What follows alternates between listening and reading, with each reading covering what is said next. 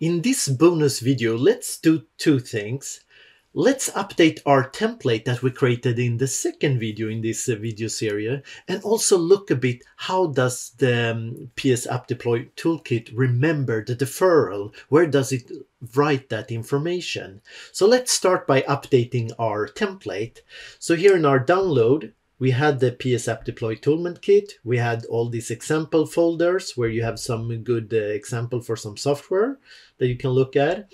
And you also have the changelog and the very nice PDF. We don't want those stuff in the actual package. That takes space and we have to upload and everything. But everything here in the toolkit, all this we want. So I'm going to do a Control A, a Control, I will actually do an X. You can do a C. I will cut this.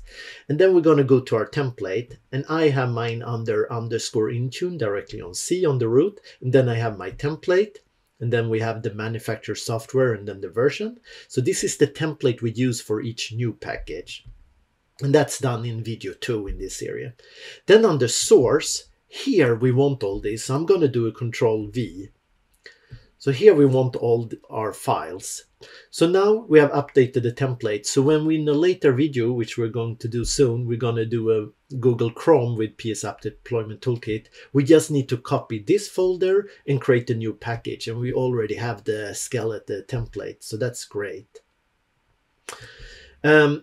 Okay, so that was the first part. The second part I want to show in this video, what actually happens when you run and you do defer and you say you want to defer 3 times. Is that a setting in Intune or somewhere in the App Deployment Toolkit? Well, let's take a look. So if we run source here now and run our deploy-application.exe, nothing will actually happen, but we get the defer. Or actually, before I run this, by default, it's actually looking if Internet Explorer is started. So I'm going to start Internet Explorer just for that. So we get to see that it's going to complain, not really complain. It's going to make us aware that Internet Explorer is started. So I close that one, but minimize, it's still started. Okay, so I'm going to right click and run as administrator and say yes.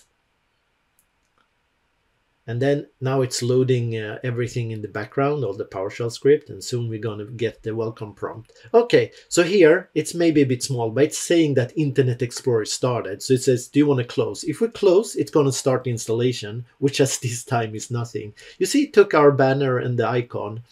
But you see here it says remaining deferrals 3. If I click on defer, everything's going to shut down and it's actually going to give an exit code for errors. So for configuration manager or for Intune, and everything knows that, okay, it didn't succeed. It will try again. So let's put defer, and you see it says 3 here. If we run it again, so let's right click and run it again, we should have 2 deferrals left, right? So let's see if that's the case. So I'm going to click run. It's going to take a little time here again. So here I still haven't shut down Internet Explorer. And you see here remaining defers 2. How does it know that it's 2 now? Where is that saved? It's written into the registry. So let's look in the regedit. Yes. And if we go HK local machine, software, under software, it has now created a PS App Deployment Toolkit folder. And under there's a defer history. And for each application, now I haven't named this one in the file, but we're going to do that later to Google Chrome. Then it's going to be Google Chrome. If I click on this one, you see here it says deferral times remaining to 2. If I now click on deferral again, this is going to change to 1. So I click defer here. I'll let the error message pop up first. Should come soon. There, not complete. That's true because I deferred. I thought it will come one more pop up. Maybe not. Okay, so if we now go under view and refresh or hit F5, this value should now change to 1. And it does. And so that's where it keeps the deferral. I'll run this one, finish it for once. So run as administrator, say yes, and I'm gonna say close. And you see that I'll start Internet Explorer. Oh, it's gonna minimize it. I'm gonna restart, start it up again. Okay, So I put Internet Explorer here. As soon as I click close program, it's going to close Internet Explorer and then run whatever script we have under files.